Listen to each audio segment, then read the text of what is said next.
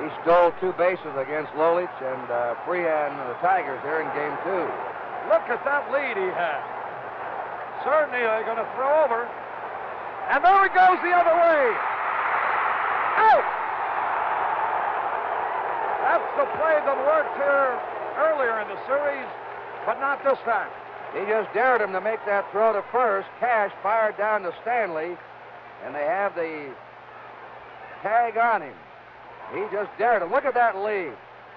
Different angle. See that big lead? He dared him to make the throw to first, and as the ball headed to first, he was going to break the second and grab it. But Cash had a perfect strike down to Stanley to get him. A big play for the Tigers now to rub Brock out.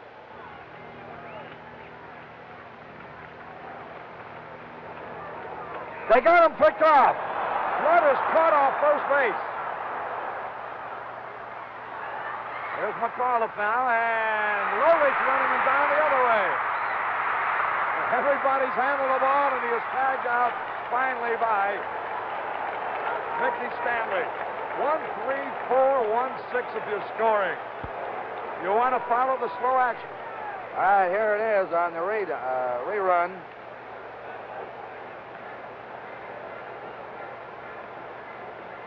That's Lolich now, the pitcher.